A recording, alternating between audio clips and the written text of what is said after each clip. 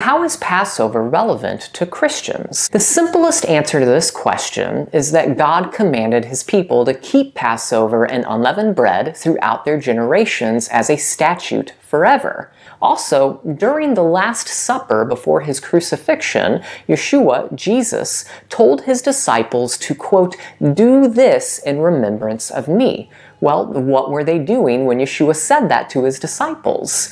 If we look just a few verses earlier, we see that they were doing a Passover meal. Not only is Passover commanded by God and reiterated by Yeshua, but even the Apostle Paul tells Christians to observe this feast. So the simple answer is that God told us to observe Passover repeatedly and then reiterated that command through the Messiah and the Apostle Paul.